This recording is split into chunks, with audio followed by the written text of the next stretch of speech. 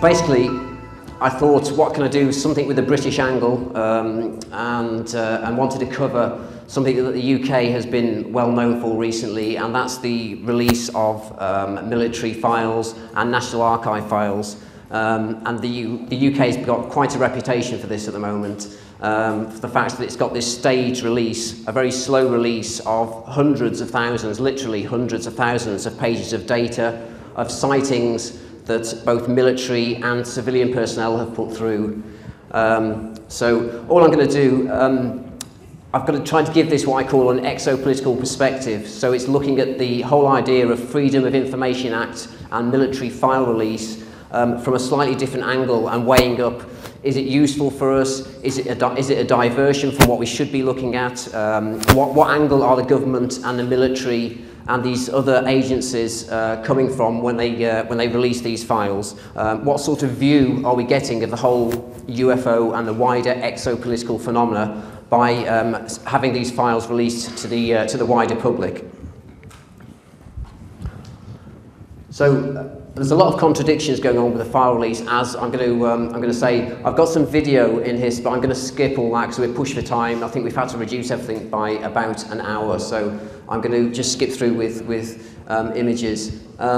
As you'll see, the contradictions that come through with file release, as in the whole idea that this is to do with freeing of information, making people more aware of an issue, and yet I think, as we'll see from some of the historical things that go right back to the Second World War, that's not always the case. So I quite like that quote. I don't know where it came from, but I quite like that quote at the top. The truth is so precious that she should always be attended by a bodyguard of lies. And I think as we go on, you should see that that's the case.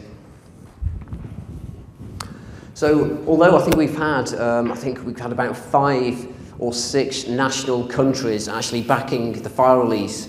That's actually formal governments. When you include military file release and smaller organisations within governments, there's many more. I think it's about 12 or 13. But actually official governments, I think there's about 5 or 6 that have done it. That's the last time that I checked. But the British have certainly made a big issue over this. We're one of the few places, of course, that had the UFO desk headed by Nick Pope, of course, that many of you are aware of. So Nick managed the UFO desk in the 1990s, and that's part of the branch of the MOD that dealt with these files as they came in. Nick dealt with military sightings and also civilian. Say again. Okay, keep it away. All right, yeah, okay. So Nick was part of that, and basically what's happened is the National Archives were given the job of dealing with this vast amount of files that have collected over the years in various military, mostly the MOD, but in various military divisions, and so there's been this staged release of these files. The main reason, you could say it was to do with enlightening the public. Actually, it was to do with the fact that, as we all know, the UFO issue has grown huge. In fact, in Britain and Europe, then the demand for the reporting of sightings has increased. I think it's doubled since in 2008, 2009. Finding that in many of the European countries. The media are treating the whole issue a little bit differently. So the MOD were finding themselves totally overworked with the amount of files that they had to deal with. So that was their reason. They thought they'd do this release and it would save them time with the amount of inquiries that they'd have to deal with. And as we've seen, one of the interesting things that demonstrated this demand was when the French also released their files. They had a huge server crash. The files that they tried to give out for 2 days, their server, which was dealing with the file issues, actually crashed. I wanted to make the point that to a lot of people, a lot of things to do with the file release are to do with very basic sightings. This is sort of an average form that you'll find when you look through these documents. If you've got the patience from all around the world, these countries that have released them, then most of them are to do with this. It's basically, look, I caught a distant light in the sky, and it's a description of those. So you've got a flood, and it literally is, if you look through the ratio, 99% are like this. However, within the file release, the way that they've staged it, certainly the way the UK have done it, is they staged a certain amount of files, but they've got some highlights in, and certain cases, there are actually quite a few gems in there, if you have to look carefully, but you need the patience to look through that. Paula also recently has found files from New Zealand and where was the other? And Ireland, and they're both the same. They've got a huge amount of this sort of stuff, but the odd really good, interesting case in it as well. This was just a bit of joint research. You can't see this. If you want to go to, this is the UK exopolitics site. Myself, this was in 2009, Robert, and I think Ollie, and also the guy who does Exopolitics Poland went through one of the releases, and we all did a section on what we found in the releases. So that's quite a detailed report there. It covers several pages. So if you're interested in one of our takes on this whole, you can go to the UK site and actually find that one. Okay, this is where it gets interesting. And if you've seen the actual initial flyer for this event, I was actually going to do the whole thing on Churchill. What seems to have happened is Churchill has come to represent a lot of the intrigue over file release and a lot of the contradictions over file release. So basically, I'll crack on with what happened with Churchill when this is what we found out by going backwards and looking into in some of the files that have been released. A lot from the actual war period, the actual World War II period, seemed to have magically disappeared, but they seem to be referenced in other ways, which I'll come to later. So this is basically this is one of the main ones that came about quite recently. This was, of course, you're all aware of the Foo Fighters, to do with, this was an RAF bomber plane that encountered a silver disc. It wasn't even a Foo Fighter with small lights, this was actual full-on silver disc that it encountered coming back over the English Channel, and there was great detail given by the pilots that were flying in this plane, and obviously the report they gave was passed to the military and eventually got back to Winston Churchill himself, and obviously startled him to such a degree that he gave this quote at the bottom, which is quite it's quite something to admit, especially for someone like him who's meant to be this brave, this is our hero for the Second World War. This event should be immediately classified, since it would create mass panic amongst the general population and destroy one's belief in the church. So that's an interesting point on his whole idea then of that perhaps religion was at the centre of that. As Paula said, it's also to do with economics, and there's several other reasons as well why people think this should be kept quiet. So there you have it. One of Churchill's actual strong points in saying that. He actually this was discussed with Eisenhower, and he demanded a 50-year blackout on this actual file, and basically insinuating on the whole topic, the whole subject itself. So here's the first of the contradictions, and this is one of the memos that I find a little bit strange. So in 1952, which if many of you know about the USA, this was the year that they had the huge amounts of sightings. There was also a huge amount of pilots that went missing as they went apparently up to chase UFOs. Very interesting year in the USA.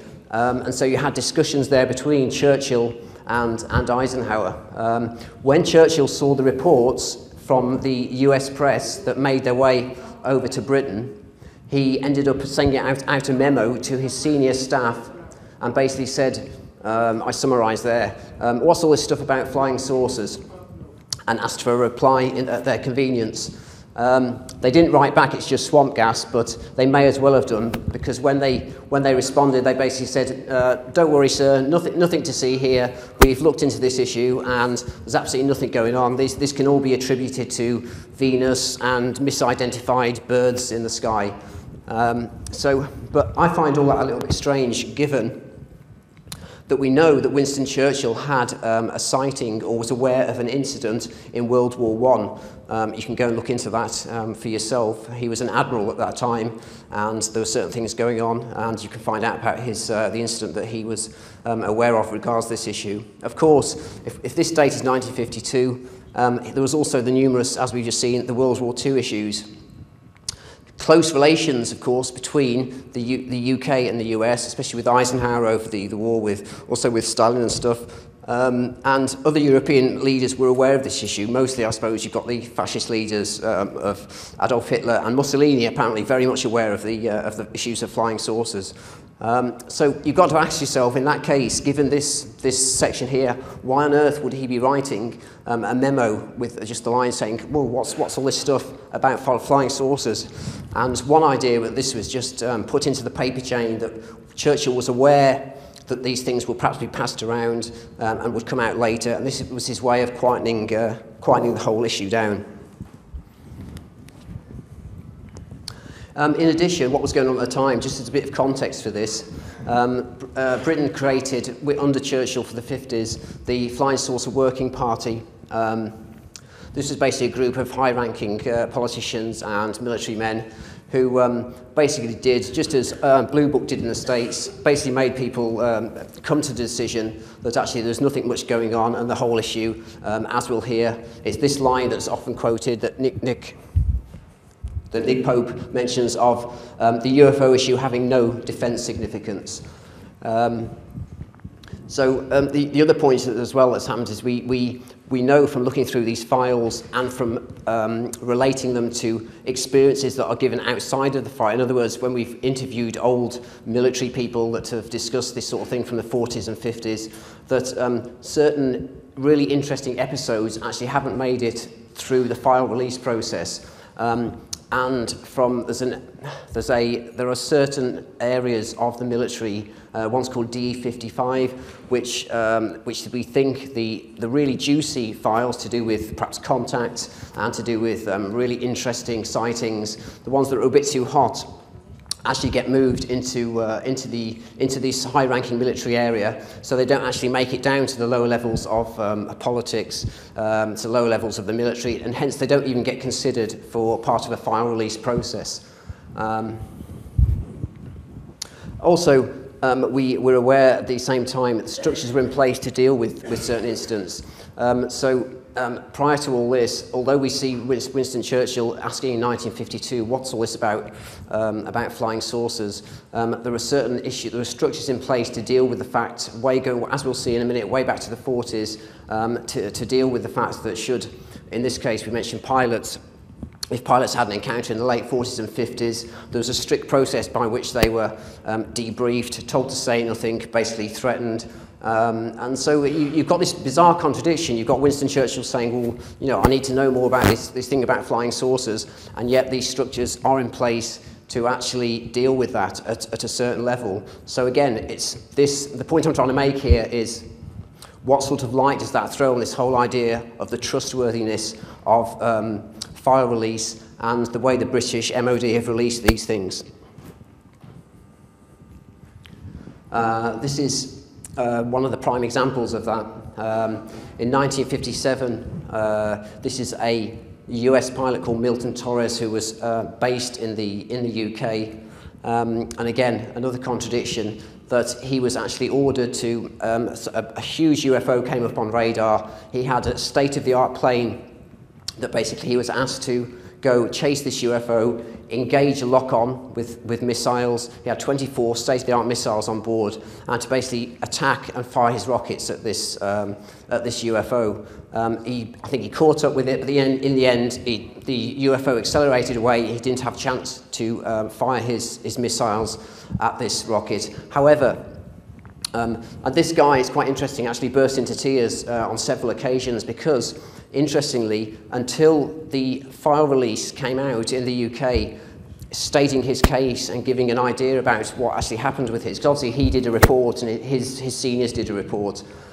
He had kept totally quiet. He hadn't been able to tell his son about it. He hadn't been able to tell his dad about it, and this had really cut him up inside. And so when he actually saw he heard that the file release was out, this sort of freed him up a bit to go and be able to talk about this issue. And again, you know, a real example there, a human example of what secrecy can do. The fact that people are told to keep quiet, and faithfully he did this.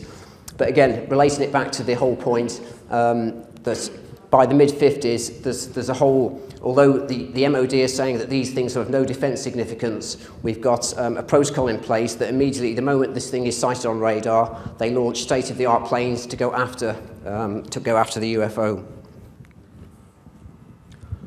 this is really interesting, and I wish I had time to show you a clip of the video here of this. But this is one of the earliest ones I could find. So this man here, Mr. Hall, is based in Gateshead, which is in the north-east of England, up in what they call Geordie land. And basically, when he was a sort of 7-year-old, he encountered a classic grey and a saucer along with other kids on the street right at the start of the war.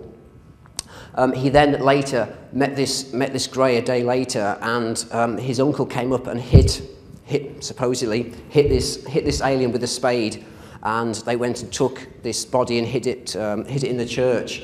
Absolutely, when you hear him, there's also other witnesses that come on the tape and back up his story. You know, 7-year-old children don't mistake these sort of things. He seems really sincere. A lot of his family back up what he said. What is interesting is that even in 1940, despite the impression that we're given by these memos that, well, we don't really know what these UFOs are, we're all in the dark, and even at 1940, all that time back, within hours of this, there was police, military personnel, scientists, there was a complete media blackout along the whole of locally and the whole of the UK on this issue. So again, you've got a contradiction. You've got a complete structure in place there to deal with this issue, and yet the file releases are saying otherwise. So that's just summing up the point of what I'm saying, that you've got this basic sort of dichotomy, this split between the two. The Churchill memo there saying that these we don't know what these things are, and this head of the the Prime Minister, head strategist of the whole of the military in the UK, wants to know what they're about. The Flying Saucer Working Party also created, basically saying there's no defence significance in these things. But we have, like we've mentioned, in 1940, we have a system set up to deal with this, pilots being debriefed and even actively targeting, as we've just seen with the Milton Torres case, UFOs over the UK.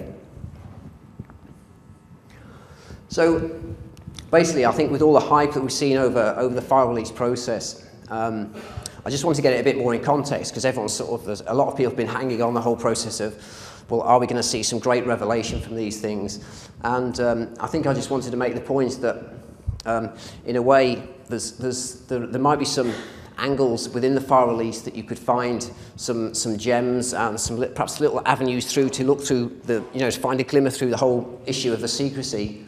However, we think really this thing operates on many levels. One of course includes the whole idea of file release flooding the majority of the sightings with the more mundane, the more basic ones of lights in the sky, you get the odd gem thrown in.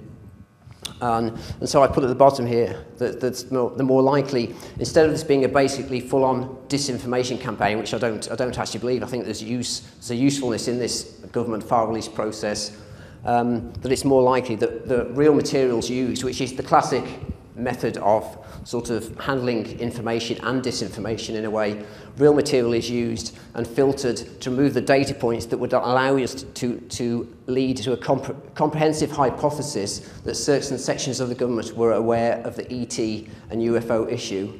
In other words, by putting out these numerous files in a fairly disorganised manner, complete with swamping us with lots of stories about fairly mundane matters, that we're unable to actually put a pattern together and find out what are the really crucial issues, which is what exopolitics is dealing with. The crucial issues to do with contact, to do with disclosure.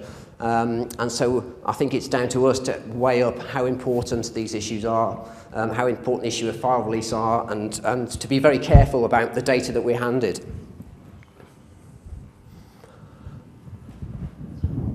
So I just made another couple of points here that what's interesting is if you look at there's a lot of talk about how what Stephen Bassett, one of the people that does a lot for the exopolitics community, seems terminally disappointed that the USA haven't come forward and released any of their files. Seem pretty, apart from a few Freedom of Information Act, not a lot's been done. Certainly they're not refusing to follow the pattern of most of the European countries and some of the Latin American countries in doing a full-on file release. However, I find it quite strange that compared to the British, who very much fanfared and hyped their release of these files, when you actually look at the ones that have been made, these were made The Twining memo, I think, and some of the FBI ones, if you have a look, were made under the Carter, while Carter was in power. Carter was very good at releasing a lot of files in the USA. So you've got things like the General Twining memo that basically stated that these craft are visionary and not fictitious. Some of the FBI files came to light recently. If you have a look online, Bruce Maccabee looked into a couple of these. And so, bizarrely, although the USA have not released, haven't done a formal file release as such, and are looked at as if they're part of this government that are still clamping down, through the fact that the USA has a very efficient, in some ways, Freedom of Information Act. We've got several really good memos and bits of data that have come out from that. An example here of the British still holding back again, despite having this reputation of being, you know, that we've done this great service to Britain and to the world by doing this very organised file release. Interestingly, again, with regard to the Rendlesham case, which many of you will probably be aware of, a huge case. It was only Larry Warren, one of the members of, who was actually present at the Rendlesham base. It was only when he did a US Freedom of Information Act request that he got some of the data out from the USA that then started to trigger the interest in the whole issue. Right up to that point, and onwards, actually past that point, since he got the data, the UK MOD consistently denied, including in Parliament, I think, when Lord Hill Norton brought it up, denied that this event ever took place. Then magically, the Holt memo, which had already come out in another form anyway, arrives formally in the archives. So I'm just making a point there that, again, the UK government are obscuring data and have obscured data, and again, as part of this process, they're still in control of the information flow. So a final point, because I think I'm out of time nearly. I